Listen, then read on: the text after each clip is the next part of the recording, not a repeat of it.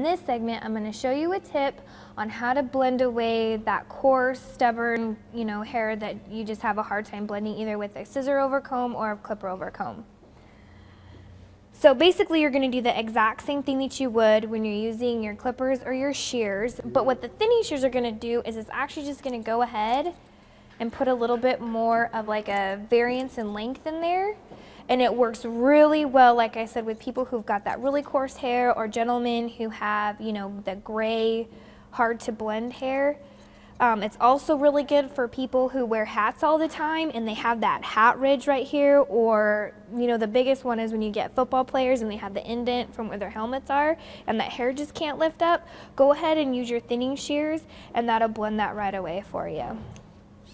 Stay tuned for the next segment, which we're going to go ahead and do a final just run through check of the haircut before we clean up the sides and the back.